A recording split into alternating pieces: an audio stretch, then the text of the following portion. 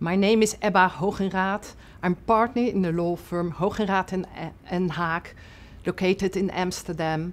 I'm gala member for the Netherlands. Let me tell you about advertising law in the Netherlands and why I love my work so much. Advertising is of course laid down in legislation.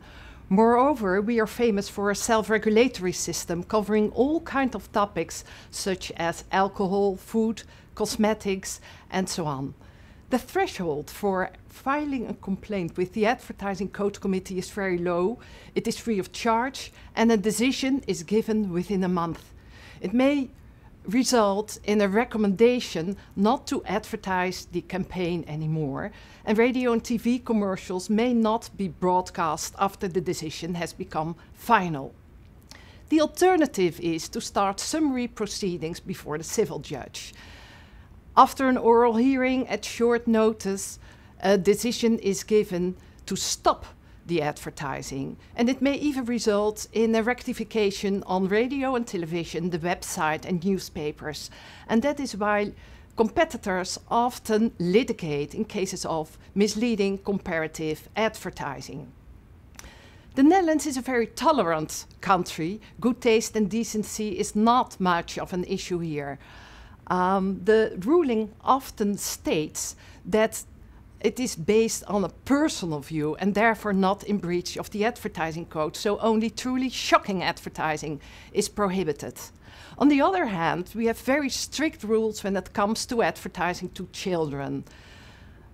Advertising unhealthy food, such as crucially cereals and cookies and crisps and the like, are forbidden under the age of 12. However, the good news is that it is rather easy to organize a contest or a sweepstake or other games of chance in the Netherlands as part of a sales promotion.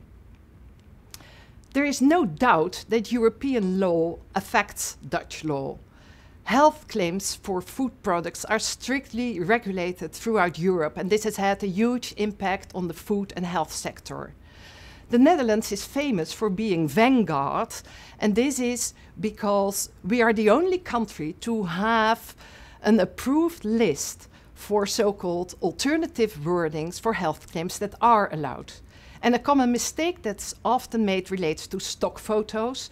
Advertisers and the agencies often overlook the fact that stock photos have only been cleared for the photographer's copyrights and not for the IP rights related to the content, such as portrait rights and trademarks and copyrights on the content.